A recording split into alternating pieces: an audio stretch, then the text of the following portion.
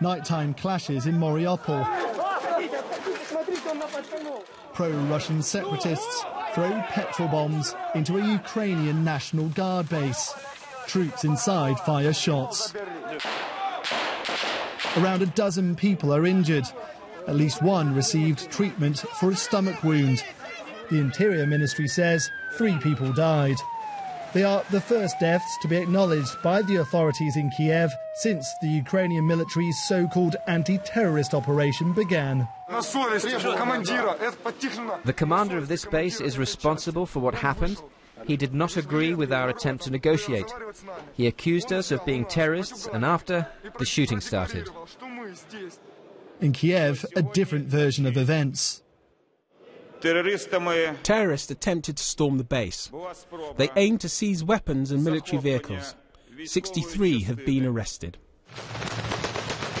Angry crowds surrounded armoured vehicles yesterday.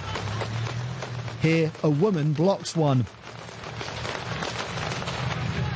The Ukrainian government's attempt to reassert at least some control in eastern Ukraine looks to be in tatters. In Moscow today, Russians had the chance to phone President Putin live on TV. He told viewers Kiev was responsible for the chaos in Ukraine. They moved tanks and aviation against civilian population. This is another very serious crime of current rulers of Ukraine. The diplomatic focus has now shifted to Geneva and negotiations between the US, EU, Ukraine and Russia. The West is threatening more sanctions against Russia, which it blames for the unrest, something Moscow denies. Hopes of a breakthrough are slim. In Donetsk, government buildings remain under the control of protesters who say they're not going anywhere unless this region gains more autonomy.